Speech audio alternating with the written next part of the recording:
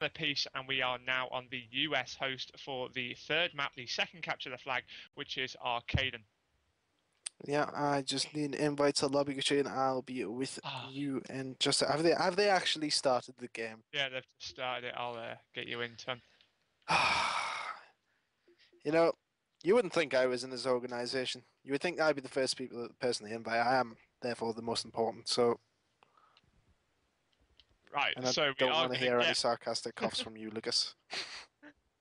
We are going to get on board with the top team first of all, and I'm on board with Momentum, who will be using that PP90 extended mags because, of course, we are playing the US rules. Over here in Europe, we do actually use no extended mags, but Momo has managed to get behind two players at the vending machine area, taken down Killer already, goes for a second, but doesn't actually let the grenade do the work which he thought it was going to do, but has pulled that flag anyway while he had that player stunned and has got away into the bottom link area. But all of his teammates have just died around. This is going to be a huge clutch play from Momo if he manages to escape. He's trying to advance towards McGee and Pasco. Knows there's somebody coming behind him as well. Manages to take down Killer. This is impressive play from Momo, to be honest. Yeah, he's done. I just came in and he managed to get in a good position so the rest of his team could sort of help him out. But the flag has actually been pulled by FizzUp, and we're going to go to a stalemate situation. So, for one, I'm actually just going to move away to Pasco, but he does get taken out by John. Stay on board with Momo just a moment while he does defend himself, and Jade is there to help him.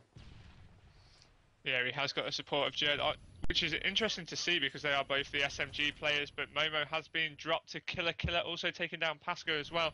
McGee is going to have to make his way over to that flag, but he has been stunned. Knows there's a player in bar, knows there's one coming underneath him as well. It's going to be huge from McGee. No, it isn't, because he has been dropped by John. Momo just going over there to take down the player that has got the flag return. It might be a capture, it might not yet be.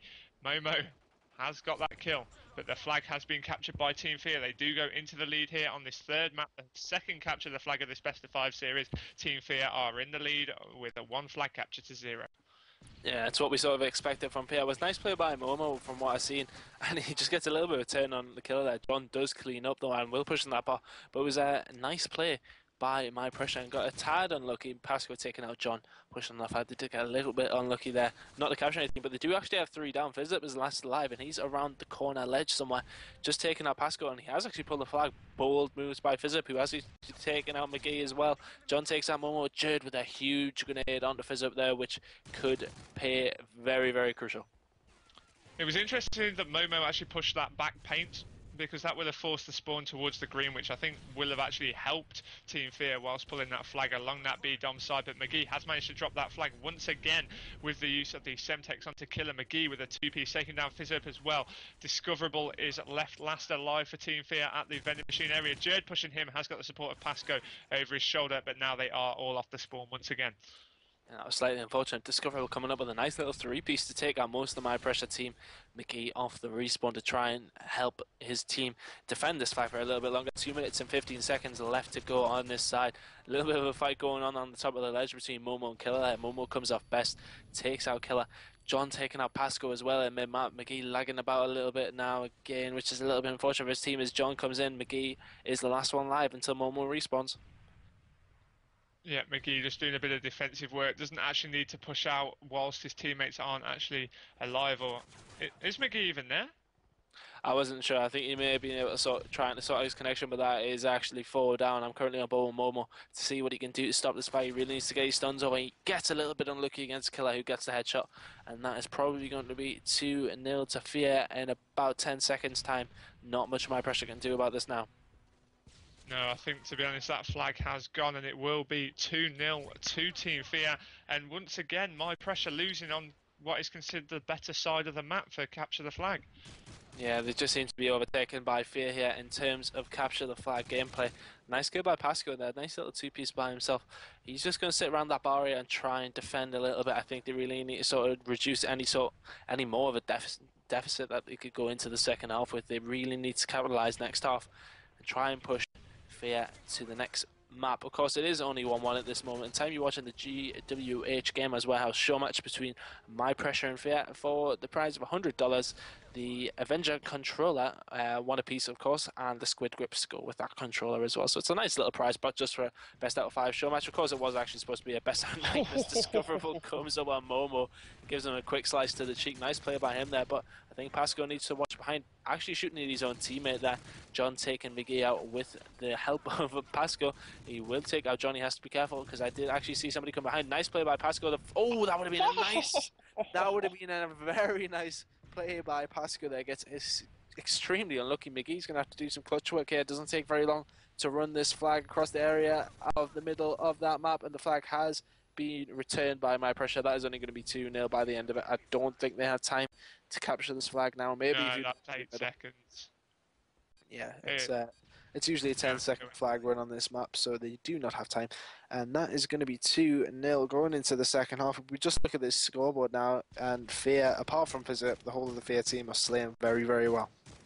Look at FizzUp though, I think he's actually got 2 captures to his name, so he might not have the most amount of kills, well, far from the most amount of kills to be honest, but he's definitely doing the objective work, which is what is asked of him as well, so he is doing that well. Yeah, going to go on board with FizzUp, actually see what he can do, and see what he has actually been doing. Right, gets his grenade and stun over the top of the map at the beginning. Killer picking up a 2-piece onto Jerd and Momo. Killer now taking out McGee as well. That's a 3-piece by Killer. Let's see what more he can do. Pasco is just taking out Discoverable around there, and FeaR, Killer and FizzUp are going to push out a green to push for the flag. FizzUp just stood around this green area. It's interesting to see actually how My Pressure actually played in a tournament game last night, taking on Prophecy, and they actually won the capture the flags but lost the search and destroys until the very last map. Did actually lose that 3-2, but Prophecy are always very, very strong on CTF, and for My Pressure to beat them on the CTFs, it was considered sort of an achievement, whereas today they're not showing their CTF strength at all, with Killer going for that 2-piece there, not getting it, flicking back towards the rubble area. He was right to do so, but McGee just the other side of that. But now My Pressure trying to look stronger. McGee with a huge 3-piece. That flag carrier is stunned. FizzUp will probably get the grenade onto him. No, he doesn't. Just need to drop down, but I would have thought that this flag will be captured now as they are spawning all the way back at Dom away. That is definitely going to be a flag capture to My Pressure as Jerd puts that in. Momo's going to go for the relay, but he's not going to get it as John is there to clear up. John's just going to defend for a couple of seconds here while the rest of his team do respawn. He's in a good position to do so, although it does seem as if Pasco is pushing around behind. Shots are being fired from both teammates of each team. Not much is going off here, but it does seem as if they are on the back foot a little bit. Yeah, they are, but I think, to be honest, they will just try and take it slow, manipulate the game speed to the way they want to be playing. I think My Pressure probably do work better when it is at a faster pace. When it is, of course, all on their terms, they will be benefiting from that. But John doing nice defensive work, Killer doing it as well, as John tried to push out. McGee was there, but now if you look at the way Team FeaR is set up, they know that they are being pushed very aggressively from My Pressure at the minute. But as soon as they manage to wait for them to push, I'm sure they'll just wait for 2, maybe 3 down, and then be able to push out. Yeah, they're doing the right thing. They're just going to step back and let them come. They are under that little bit of pressure, as you said. So all they need to do is wait, get a few of them dead, and push onwards. It's sort of the way that, I mean, I'm not too sure, you're probably not that aware, Gucci, but it's sort of the way that the French team that just seemed to dominate the whole proceedings of Black Ops. It's the way that they seem to do it. If they were under pressure, they would take their time, sit back, get a few dead, but they'd always seem to have somebody lingering around the spawn.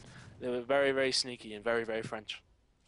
Very, very French. That does mean that they are just sneaky. But now, speaking of sneaky, that flag was pulled by Jerd, but Killer just popped out of that corner, took him down. That is 3 down now. McGee left last alive for My Pressure against all 4 of the members of Team FeaR. Mo and Jerd straight off the spawn. John just causing havoc around that green area. Has seen 2.